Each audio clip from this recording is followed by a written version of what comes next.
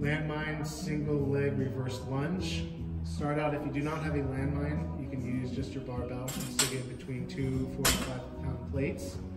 You can also, if you don't have the plates, use an orange cone to stick on the top and stick it in any corner. So it helps so it doesn't hit walls. For this exercise, we'll start lifting up the shoulders, using one hand, getting underneath the weight, and you are going to bring one leg back in a lunge position, keeping your knee below the hip.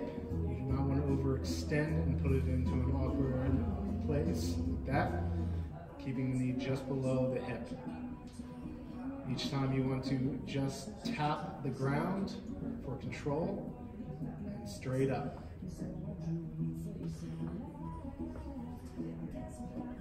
Make sure your back is straight at all times.